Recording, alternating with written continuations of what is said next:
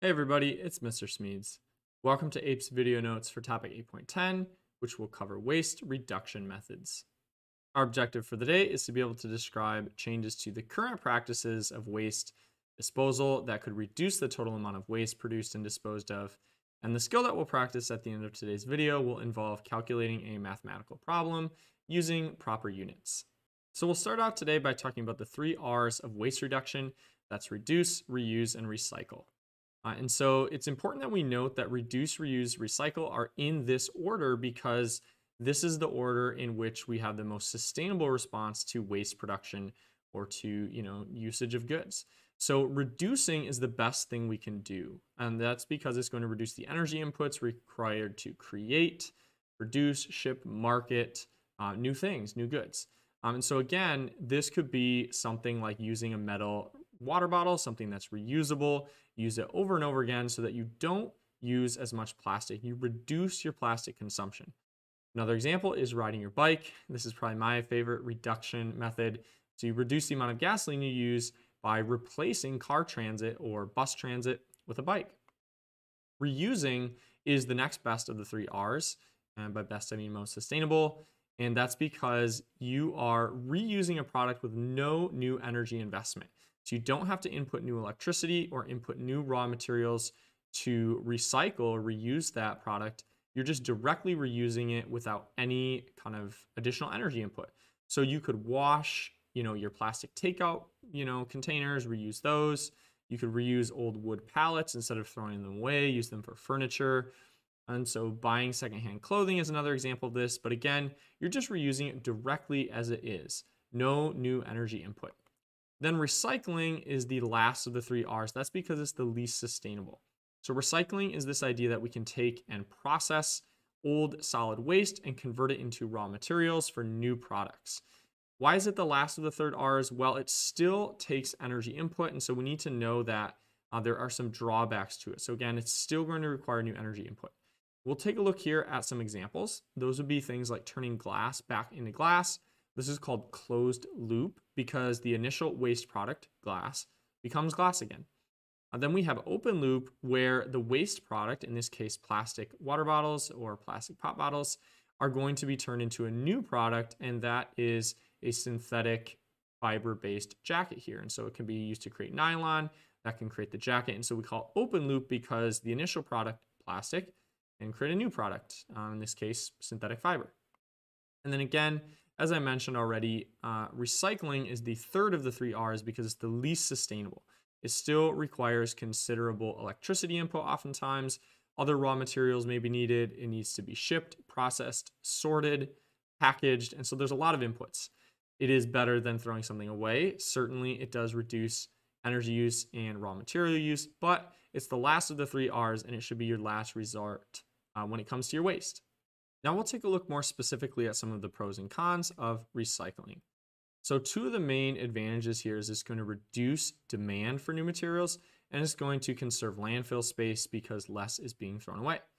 So especially products like metals and woods, which cause habitat destruction and soil erosion when they're harvested, recycling these products is just especially beneficial from an environmental standpoint.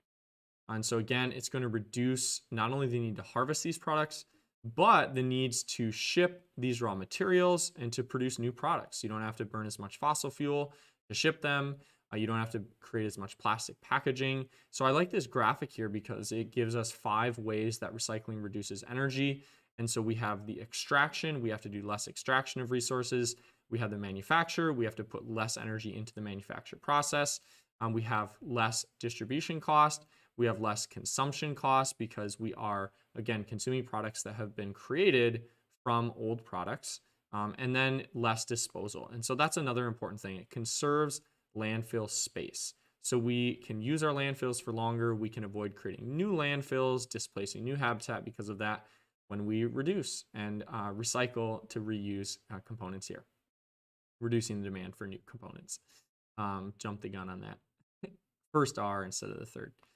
So cons of recycling, what are some of the drawbacks? It is costly and it requires significant energy input. So again, when we look at the 3 R's, reduce, reuse, recycle, recycle comes last because of this. Better than throwing things away, not as good as reducing demand in the first place. And so cities or municipalities, which are usually in charge of recycling, they need to process, they need to sort, they need to package, and most importantly, they need to find someone to actually buy their recycled materials. So this is a great question. Like, what happens when you actually put your milk carton in the recycling? Well, your city who handles your recycled materials has to find a vendor to buy that and to repurpose it and produce new materials.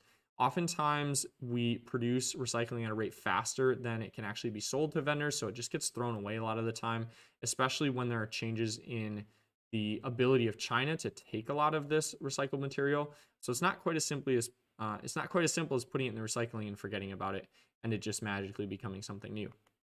Another thing is that it's really important to clean out your recycling.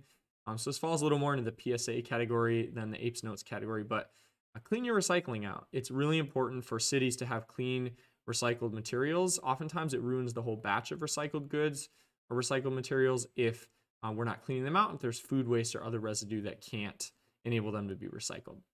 Now we'll take a look at a neat waste reduction method called composting.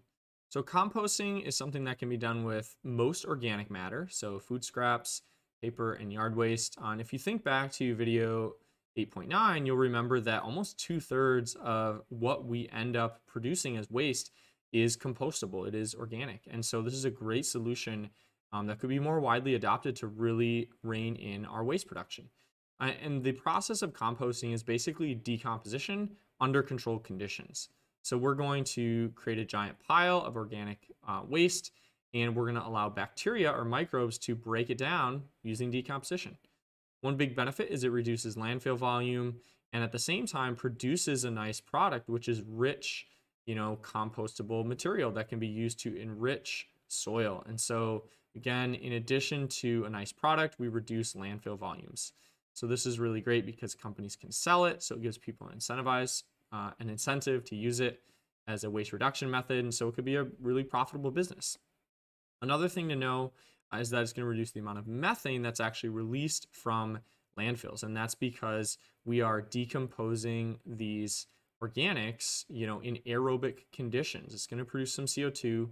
It may produce some smells, but if it's done properly, it can really be a viable way to reduce waste. So take a look here at this idea of mixing the proper components. Again, this goes a little deeper than we'd need to know for the exam, but it's important to point out that you do want a mix of browns or carbon sources and greens or nitrogen sources. And it just reminds us that organic materials are largely composed of carbon, hydrogen, oxygen, and some nitrogen, and that's going to lead them to be really ideal for decomposition. So again, those bacteria are going to use up oxygen and decompose this waste.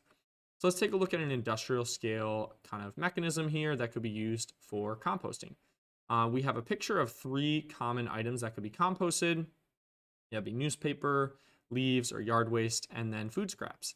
So they're going to be collected by some sort of truck. They're going to be taken for grinding. That just reduces their surface area. And then they're kind of sorted out so that we're composting like materials. We can control the conditions and really make sure that they're ideal. Then there's going to be some mixing. The mixing is really important to get some oxygen into the equation because the bacteria need oxygen.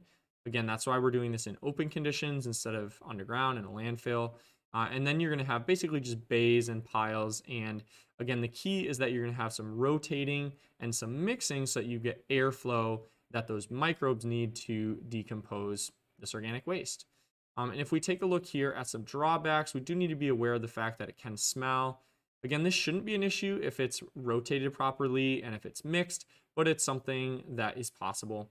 As well as the fact that it can draw rodents or could draw other, vermin or pests that could be looking for, a free snack. And so some great benefits, but some drawbacks we need to be aware of as well. Next, we'll talk about e-waste. So remember, e-waste is just waste that comes from electronics. These could be things like phones and computers or tablets. And the reason that they are so important to consider and so important to manage properly is the heavy metals that they contain. These are things like lead, mercury, and cadmium. These can be endocrine disruptors. They can be neurotoxicants, so they can harm humans. They can contaminate groundwater if these metals are leaching through the soil into the groundwater. And so really important, again, to manage them properly.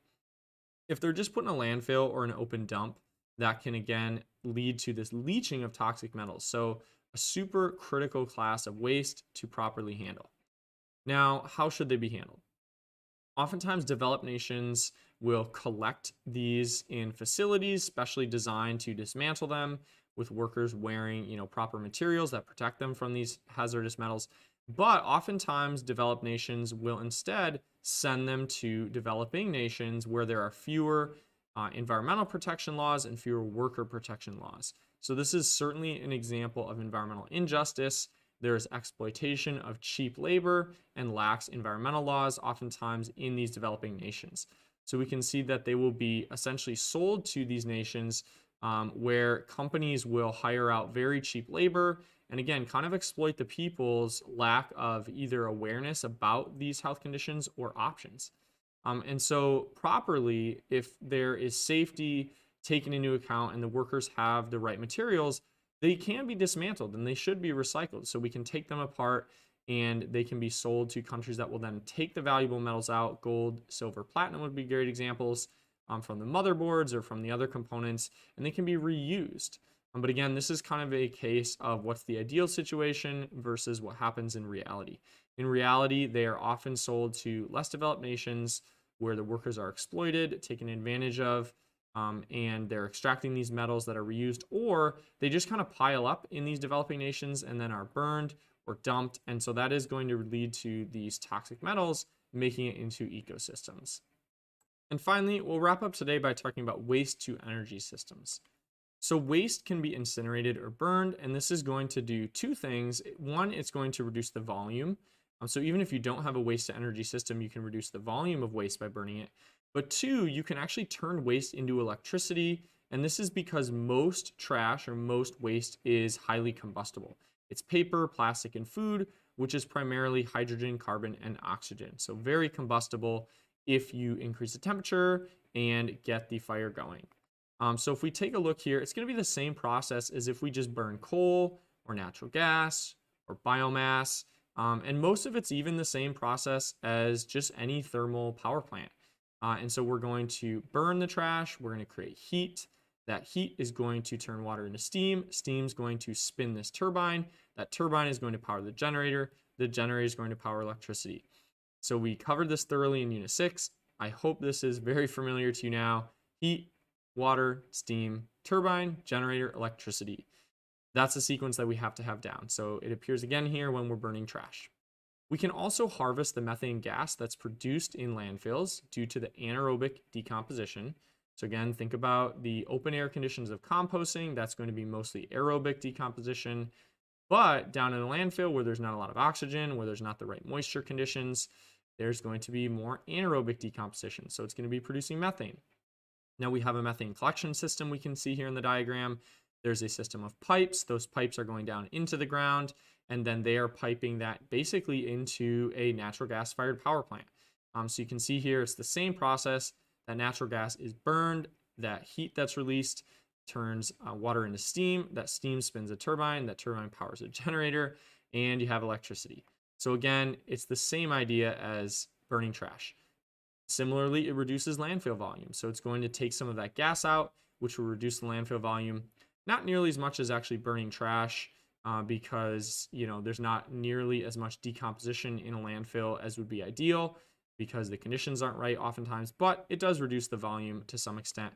And then also it's going to allow a production of electricity that doesn't necessitate new fracking or new mining of fossil fuels. And so even though there's going to be some greenhouse gas release, it is beneficial from the standpoint that it reduces the demand for fracking or for new natural gas exploration. So for practice FRQ 8.10 today, we're going to try this calculation-based FRQ. So we have approximately 30 million mobile devices sold in 1998 in the United States, and that number increased to 180 million in 2007. So two problems here. The first is to calculate the percent increase in mobile device sales from 98 to 2007. The second is to calculate how much gold would be used in the production of phones in 2007 if each device uses an average of 0.03 grams.